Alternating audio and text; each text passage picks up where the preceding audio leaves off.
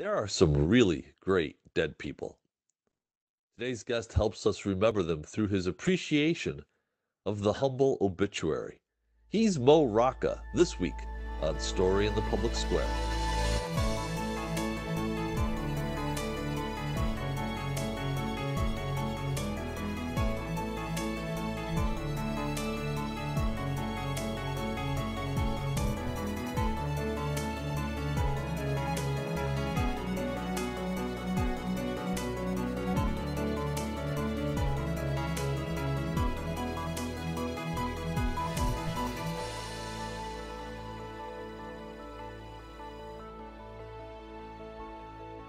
Hello and welcome to Story in the Public Square, where storytelling meets public affairs.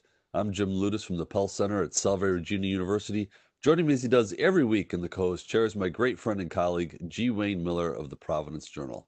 Each week, we talk about big issues with great guests, storytellers, novelists, journalists, and more to make sense of the big stories shaping the United States today. This week, we're joined by Mo Rocca. You know him from CBS Sunday Morning, but also from his podcast and book of the same name, Mobituaries. Mo, thank you so much for being with us. Thank you for having me, and I apologize in advance for the world's most boring background. The room rater's going to get you. You just know it, right? Well, for folks who don't know, and the 3 or 4 people left who don't know about either the podcast or the book, what is a mobituary?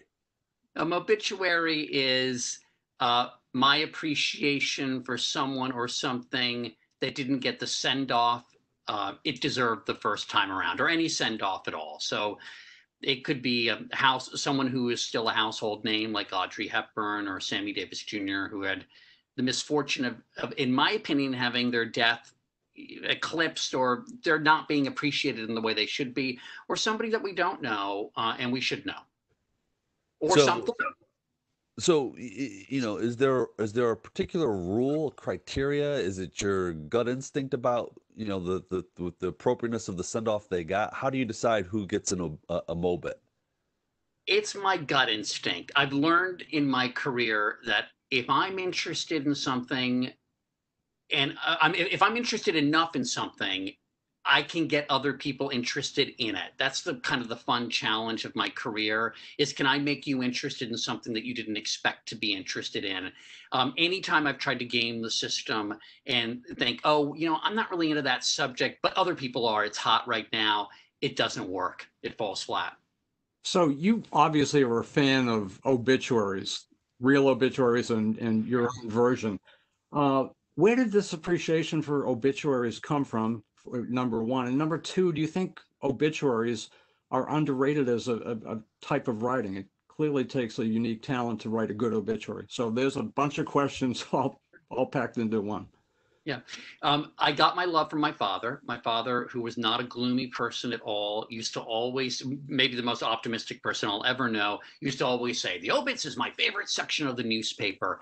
And I think it's because my father had a real sense of the romance of life, and a good obit kind of has a sweep and a romance. It feels sort of like the movie trailer for an Oscar-winning biopic of the highs, the lows, the triumphs, the tragedies. And any good obit writer will tell you that a good obituary is really about someone's life, not their death.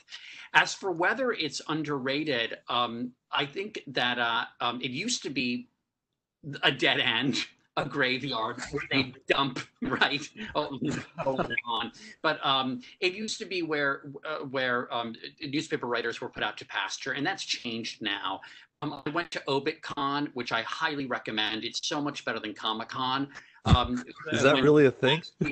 With the Society of Professional Obit Writers. And a bunch from the Washington Post were there. With all that Bezos money, they really beefed up their staff. But the writers there love what they do because they get to write about sports, entertainment, politics, the arts. It's kind of a great beat, and it's arguably the most purely narrative form of journalism. So I don't know what newspapers you read on a daily basis. I'm assuming probably quite a few. Do you go to the obituary sections of those papers first? Well, first of all, I feel a little guilty saying this. I do. I read most newspapers online, and so I think in the days when you'd actually pick up a paper, when I would flip to that section usually first. Now I kind of scroll through and see if something's interesting to me, but sure, I mean, I love a well-written obit. I love the little details. I love how people got their start. If an obit contains certain little details that kind of help you make sense of the person, maybe some experience they had when they were a kid. I remember, this is going way back, and I read this in a collection, the obituary of Alfred Hitchcock in the New York Times. It mentioned that as a young boy, his father, kind of an early version of Scared Straight, had the local jailer in their English village throw him into a jail cell and slam the door behind him and say, "That's what happens to bad little boys." And first of all, can you imagine how dramatic that could be? But that sound of the clanging jail door sort of rang in his head all of his life. And of course, a lot of his work had to do with crime and punishment and mistaken identity. So details like that are really exciting. By the way, the Providence Journal is the longest continuously running daily newspaper in America. Yes. I mentioned that on television. I got a lot of hate from the Hartford Courant people, but they began as a weekly, and that's not my fault. No, we've been publishing every day without interruption, come war, famine, whatever, plague, since 1829. I'm aware of that, the Hartford Courant sort of back and forth there, but sorry, we own that one. Little inner New England rivalry there. Mo, it was interesting to me that the book begins with a chapter. We're not just talking about obituaries for people, but oftentimes things. And the book begins with a obituary to dragons. And Yeah. the thing that struck me about that chapter is that you do everything from sort of discuss the misappropriation or mistranslation of a Greek term, the creation of mythology, the rise of science, and even Peter, Paul, and Mary. And so I'm curious, why did you begin the book with a chapter about dragons? Well, first of all, I want to give props to my wonderful co-author, Jonathan Greenberg, and we had a particular fun on that chapter.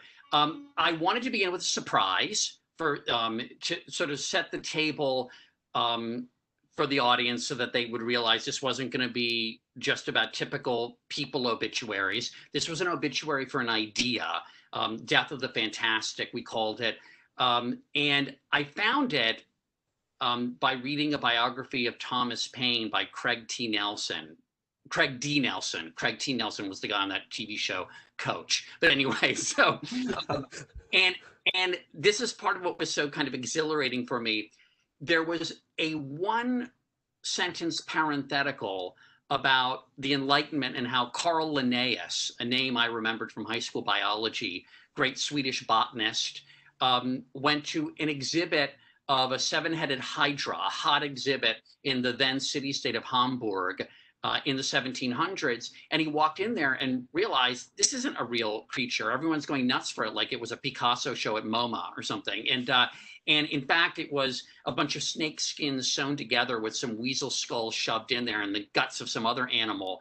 And just pretty much like that, like Puff, if you will, this millennia long belief in the existence of dragons disappeared pretty quickly. And I thought that was such a fascinating line of demarcation between believing in something fantastic and then realizing it wasn't true. And also the book is organized sort of chronologically, and that ended up falling first and kind of in the depths, if you will.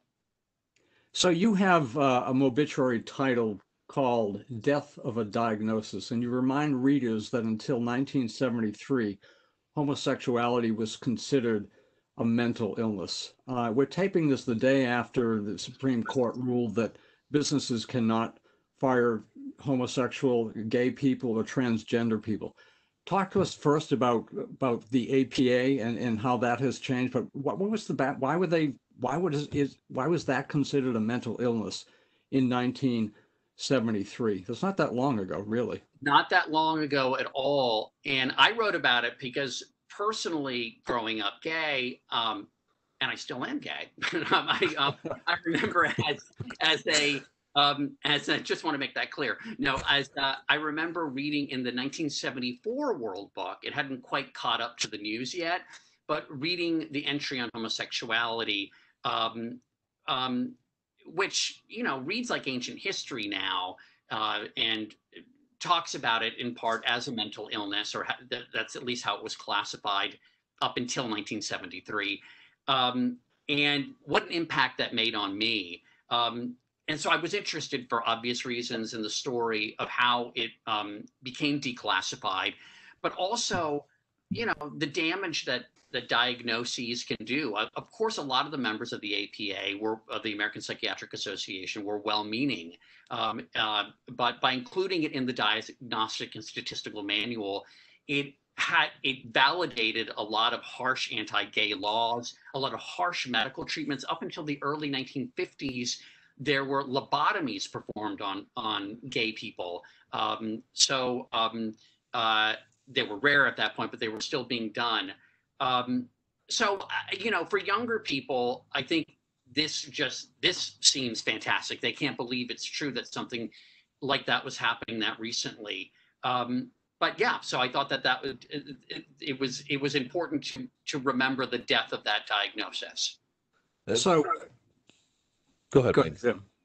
No, there certainly is a very different consciousness overall. How do you reconcile that in the year 2020 in a country as supposedly quote unquote advanced as America is? How do I reconcile it? I think, maybe to a fault, I try to be understanding, even compassionate about people's understanding of people that are not like themselves. I mean, I think there's willful not understanding, willful intolerance, and then I just think there are people that haven't been exposed to gay people, or certainly there are a lot of people that have never met or don't think they've ever met a transgender person. It's interesting. A friend of mine who works at a big company, said to me that he takes around new employees, or he has, and in certain cases has taken around employees who have said something dismissive of transgender people, and has introduced these employees to colleagues that they didn't realize were actually transgender. But in any case, I think gay rights is interesting, and it's been a different progression than with other groups, in that it's sort of I think of it as a revolution from within. You look at somebody, I think it's like Rob Portman, or obviously Dick Cheney, politicians who I think it's fair to say would not have been as sympathetic to gay rights if they didn't have gay children. And so in a way, it's like this is a revolution that's sort of occurred because I suppose it pops up randomly in families of all different kinds. So it's only a matter of time, I think, before most everyone comes to know and love a gay person. So I guess I'm optimistic. Well, you mentioned revolution. One of the obituaries is about Thomas Paine and his revolutionary writings. You have a litany of reasons of ways in which someone would become a top tier founding father. And Thomas Paine doesn't pass the muster, but he one of the things that you wrote about is his essay written in 1789, The Rights of Man, in which he proposed, and I'm quoting you here, universal suffrage, free public education, progressive taxation, guaranteed basic income, and limits on property. And I kept hearing Andrew Yang as I was reading that. What does that say about sort of the long evolution of American politics that 200 and almost 50 years later now, we're still debating a lot of those same issues? Well, it tells you one thing, that somebody like Thomas Paine deserves a Broadway musical. I mean, this guy was a real radical. Okay, I know the other guys get more love, obviously Hamilton, but Thomas Paine was extraordinary. I think what it also tells you is the importance of having an easy to take personality. I mean, this one was fun for me because it, I feel like we've all met somebody, I know I have, like a Thomas Paine, somebody who kind of only has one setting. The other founding fathers were revolutionaries that managed to transition into statesmen, right? You could say that they mellowed. Thomas Paine didn't have that other setting. I mean, he went from one revolution to the next to the next. And he was certainly intemperate. And he made certain mistakes, like you don't trash George Washington like he did in a letter that was published, you know, the father of our country. And then you don't trash the Son of God. He went on to trash Jesus, right, in the Age of Reason. So, I mean, this guy gets props for being a true believer and saying what he really thinks, but sometimes that can backfire, I suppose. But yeah, reading some of the things that he believed in that are still coming up today, I mean, it sort of redefines what a revolutionary is. I mean, he had extraordinary foresight. So here we are in the middle of June, and there have been weeks of protests, Black Lives Matter, directed for reform, directed against police brutality, and clearly examining, exploring, and discussing the relationship between race and power in America today. And those are themes that are in your book, which obviously was written before what has happened since the death of George Floyd. What motivated you to include those? And they're very powerful stories and of course belong there, but what drew you to those stories? Well, I like this kind of Moses Joshua metaphor that I'm trying to push, which is the idea that there are these people ahead of their time, the pioneers before the pioneers. I call them forgotten forerunners, who get to a certain place and they can't go farther. And then somebody picks up the baton much later and completes the journey. This happens with Moses Fleetwood Walker, who is really the first Black man to play what passes for professional baseball. And Major League Baseball has recognized him. Obviously, Jackie Robinson, 1947, it's extraordinary what happens. He is a pioneer. But that journey had begun in Toledo with a team called the Toledo Blue Stockings in 1884 with a man named Moses Fleetwood Walker. And when I went to Toledo, there was a front office guy working for the current Toledo team, the Toledo Mud Hens, which people will remember if they love the TV show MASH. Klinger was a big fan. But this guy said to me, his name is Rob Warsinski, he said, for a color line to be broken, it has to be drawn in the first place. And I found that kind of profound, this idea that you had Black men for a very short time in the 1880s playing what passed for Major League Baseball, pro baseball, and that created a backlash. Cap Anson, a very famous Chicago player, at one point said, "I will not go onto the field with a Black player," and that kind of laid down the color line at that point. And then Jackie Robinson comes along 63 years later. I set on this theme because I'm a big presidential history buff, and I was quite literally reading a book of presidential trivia. I like the guys that you can't remember were actually president. They're usually between Lincoln and Teddy Roosevelt. They're from and Chester Alan Arthur, perhaps the most obscure of them. I read that in this presidential trivia book, I read in a couple of lines that as a young lawyer, he represented a woman named Elizabeth Jennings, who in 1854 was kicked off of a horse-drawn streetcar, the public transportation of its day in lower Manhattan, and she sued in civil court and she won, and that led to the integration of New York's transportation system shortly after the Civil War. And I thought, this is an amazing story, and it's buried in a book of presidential trivia. It's not even a book about civil rights. It's a book about that I'm reading because I'm into obscure presidents and their factoids and facial hair.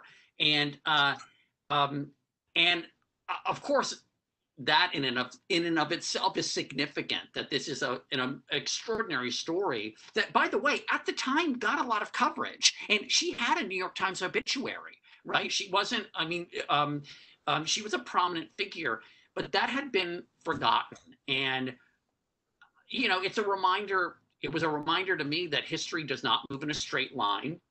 That led me, I'd always wanted to do a story on the Black Congressman of Reconstruction. I know that sounds like the name of a funk band, but it really is this group of men, extraordinary men, 16 African-American men during the decade of the 1870s, not the 1970s, the 1870s, served in the US Congress, 2 in the Senate, the rest in the House.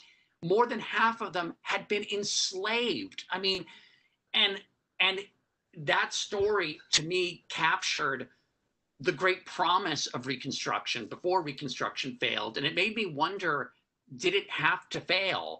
But it also, again, made me think, boy, things really don't move in a straight line. I mean, this period, that decade, I think obviously women couldn't vote. African-American men in the South were voting at an over 90% rate. There was extraordinary optimism. And I also have to add that the reason I like that story is when Reconstruction began to fall apart, and we really focused on the congressmen, because it's easier to tell a story about people than about an idea, I think. When they were in Washington in the 1870s, they socialized with their white colleagues. One of them, Blanche K. Bruce, had a Supreme Court justice and his wife come over to their house. They were also snubbed by a lot of congressmen, of course, but then there were editorials written scolding the racist congressmen who were snubbing the Black congressmen. And I thought that that was really important to remember, that you can't, forgive me, paint everything black and white. I mean, there were good people back then that wanted this to work. Good white people who wanted this to work. So again, things don't move in a straight line. We're not so much better than they were back then. You know, you've got a obituary in the book for Sammy Davis Jr. that honestly, when I read it, it moved me, and I'm wondering what drew you in particular to Sammy Davis Jr. Well, I love talent.